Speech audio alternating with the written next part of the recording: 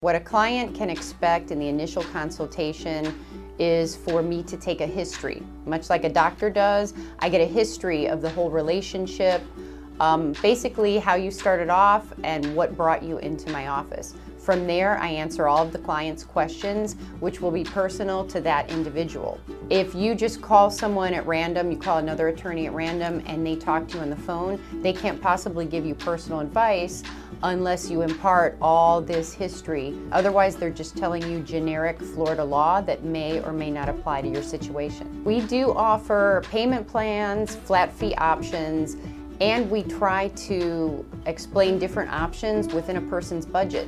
Set up a consultation today so we can go through your history, I can answer all of your questions, and you can sleep better tonight.